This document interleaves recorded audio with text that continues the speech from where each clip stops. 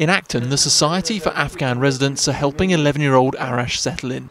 What are you looking forward to most about living in England? Becoming a scientist.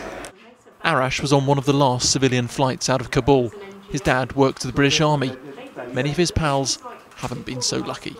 Why do you worry for some of your friends? Because of Taliban, of the fathers, yes. They were policemen. I'm worried that Taliban will go at the door and kill them or something like that. I'm worried about them.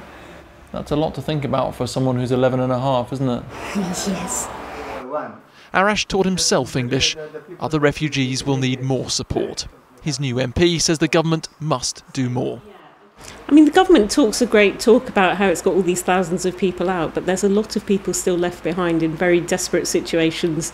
I mean, at the moment, everyone just feels like everything's going in a black hole and we're banging our heads against a brick wall.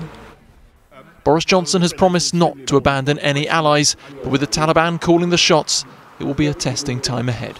Martin Stew, ITV News.